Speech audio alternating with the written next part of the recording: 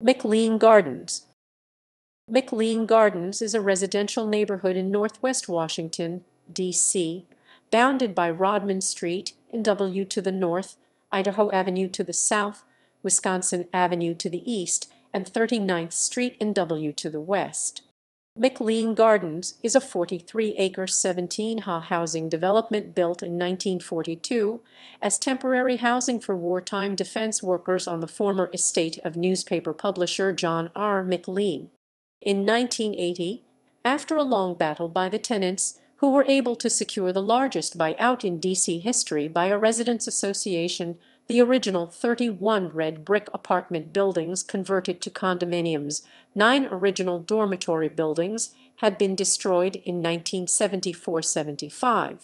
In the early 1980s, construction of a rental section began under a different limited partnership, eventually including both townhouses called The Village at McLean Gardens and a 9-story luxury apartment building, The Towers. These units were registered as condominiums with the city so that they could be sold at a later date. That time came in 2006 with the establishment of Vaughan Place. Tenants in the rental units have claimed that they had not been told that their homes could be sold and had not been given the right to buy first.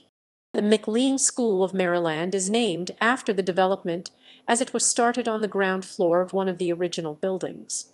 The school was forced to move to its current location when the demand for housing in the area grew.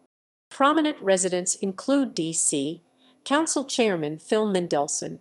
The historically upscale neighborhood is home to many diplomats and political figures. References